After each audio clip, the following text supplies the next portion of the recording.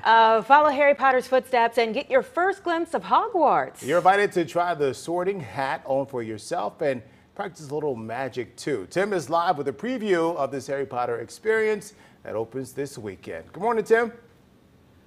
Hey guys, not just a preview, an exclusive first sneak peek. Yeah, we're the first ones here.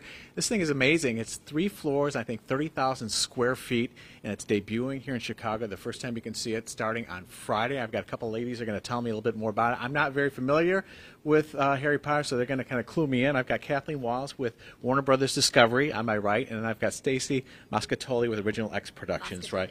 So, tell me why Chicago, first of all. Why did you choose to bring it the premiere here? Oh, we love Chicago, Tim. We love the fans. We have opened multiple experiences here. This is usually one of the first cities we come to. We opened the highly successful Friends experience here last year with Original X, and we started running our Polar Express train rides since 2015.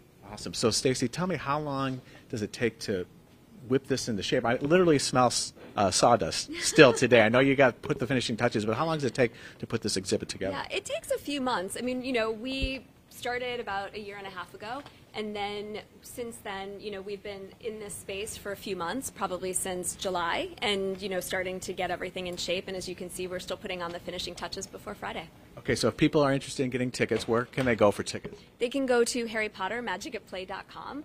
We've got all the information there on available days, times, ticket types. Okay, ladies, if you had this whole place to yourself and you could go to any part of the exhibit you wanted to, where would you go? I would go to the Forbidden Forest. It is magical and a really cool area where you can discover all kinds of special surprises. All right, Kathleen? It's hard to pick, but I think I would start with the boathouse. We've never brought that to life before in an experience, and it's just beautiful. Pulling up to Hogwarts and in the beautiful boats. I agree. I was just there. It was very cool. So you guys have, just by being in this Hogwarts school that I'm in, that's part of the exhibit right here, I think I've learned a little bit of magic, so I'm going to try some. I'm going to attempt this here. Here we go. So swish. Wow. Look at the power, guys, that I have. This is going to change things back at the station, just so you know. When they things are going to change. Your first day of Whether class. that's 3 days a week here? from now on. How about that, huh? Impressive. I'm impressed, Tim. Yay. Very good. Very, very good. Harry Potter, magic at play. By the way, have you been Back to sorted you. into a house yet? You know, they were telling me, which house am I supposed to be in? Did we say? Gryffindor. Gryffindor. Okay. Does that make sense? I can see that. Yeah, that makes sense.